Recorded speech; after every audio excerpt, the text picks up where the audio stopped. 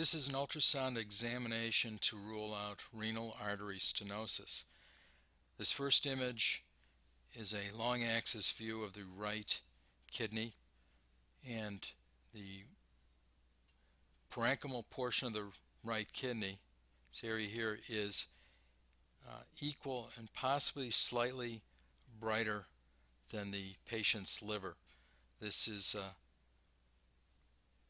a borderline appearance and could be abnormal.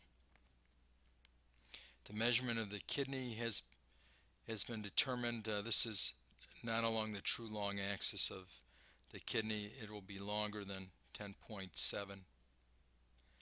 An image of the right kidney in long axis. This clearly shows that the renal parenchyma is brighter than the liver, indicating type 1 renal disease. The kidney has been measured. It appears that a portion of the lower pole is cut off by some shadowing from bowel gas. Another image of the right kidney. This rules out hydronephrosis, but does demonstrate a brighter than normal kidney. This image has been measured, and this is a better long axis image, and we get a length of 10.8 centimeters. This is a normal length for the right kidney.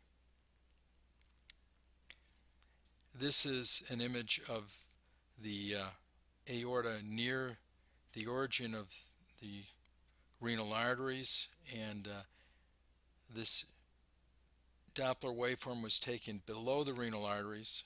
That is why it is triphasic. The peak systolic velocity is 55 centimeters per second.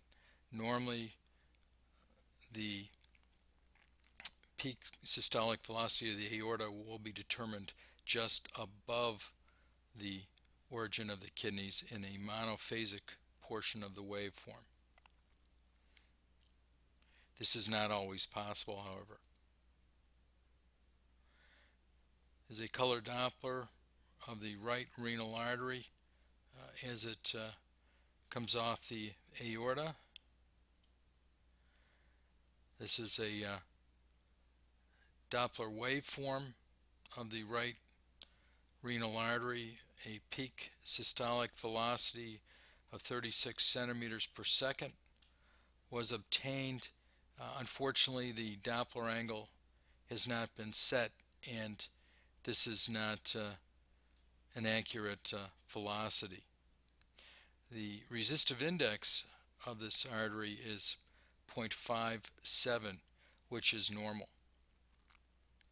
This is another image. In this case, the angle has been set, and a peak systolic velocity of 61 centimeters per second was obtained. This is only slightly higher than the 55 centimeter per second peak systolic velocity obtained in the aorta, and is normal. This appears to be the middle renal artery, and we have a peak systolic velocity of 45 centimeters per second approximately, and a resistive index of 0.46, slightly lower than the normal range at the lower limits of 0.5. This is likely an arcuate artery measured in the renal cortex. The resistive index is 0.58, which is a normal resistance. This is a renal artery in the likely a lobular renal artery branch, and we have a resistive index of 0.45, slightly lower than normal. This is an image of the left kidney. This kidney appears echogenic, and multiple calcifications can be seen. These are likely vascular within the kidney. The length is 11.2, slightly bigger than the right kidney, which is typical and normal. There's 11.5 centimeter length. Again, normal length of the left kidney. We don't have a spleen in the image to compare the echogenicity of the cortex, but it does appear to be elevated. Another long axis of the left kidney.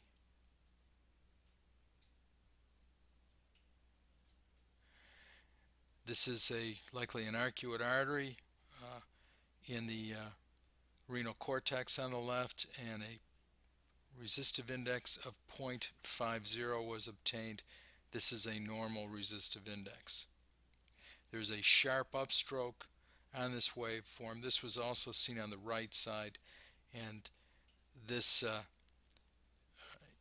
indicates normal blood flow. A nice dichrotic notch can be seen in two of the waveforms, again indicating normal blood flow. This is a lobular branch, and we have a resistive index that's slightly less than normal at 0.44.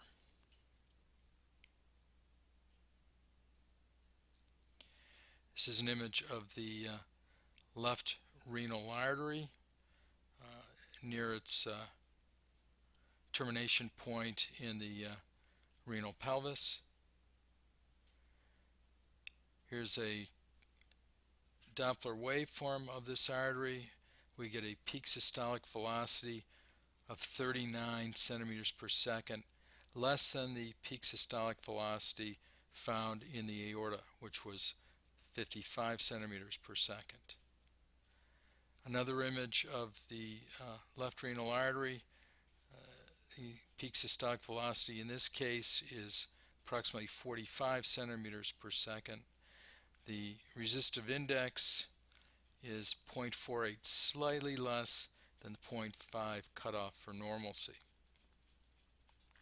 And one more image of the renal artery, and this Doppler waveform gives a peak systole of 63 centimeters per second, slightly greater than that found for peak systole in the mid-aorta, but in good agreement with the velocities on the right side. There's a very sharp upstroke. There's a pre-dichrotic notch visualized in this waveform, which is a sign of normalcy.